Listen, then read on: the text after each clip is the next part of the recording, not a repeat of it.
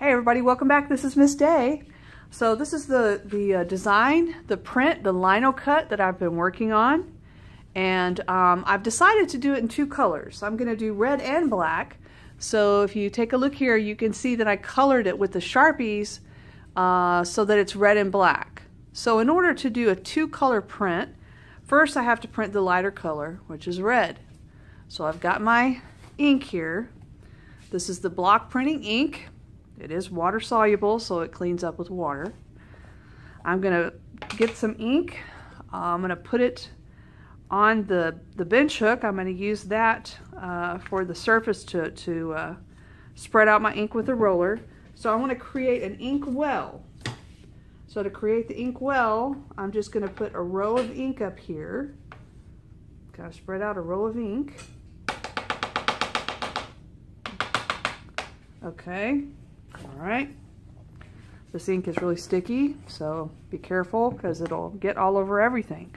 All right, I'm going to take, take the brayer, make sure there's no debris, anything on the brayer, make sure it's clean.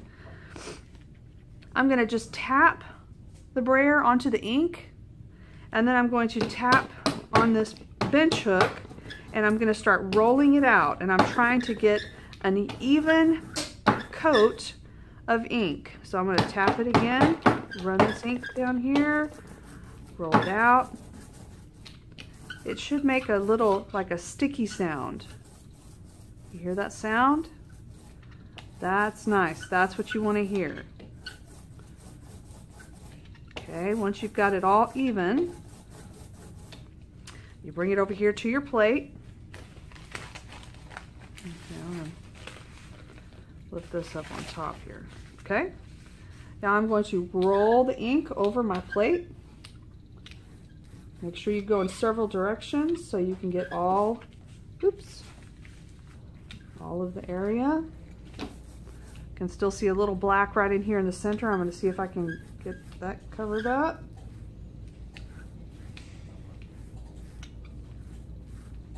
All right, so I did 2 passes. Let's see what it looks like with going over it with 2 passes. Now I'm going to move this over here because I don't want this extra ink that got onto the newspaper. I don't want that to get onto my print.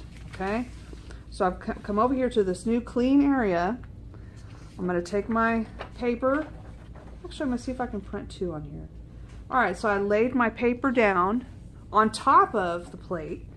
I'm going to use this wooden spoon as a baron. So I'm just going to rub over the plate using the flat side of the spoon.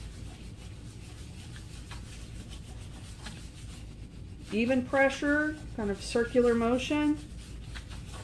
All right, let's see what it looks like with 2 passes of ink. Well, it looks pretty good. All right, so I'm going to do several prints here. So I'm going to come back, get this paper that has the ink on it. I'm going to do several prints, maybe at least 5. And then I'll carve my plate again, and I'll remove everything that's red, and I'll leave only the black lines. And then I'll go back and print it with black ink. So let's see what else I can do, how many other red plates I can get printed off. All right, I'll be back. All right, check it out. This is all the prints I did of the red plate.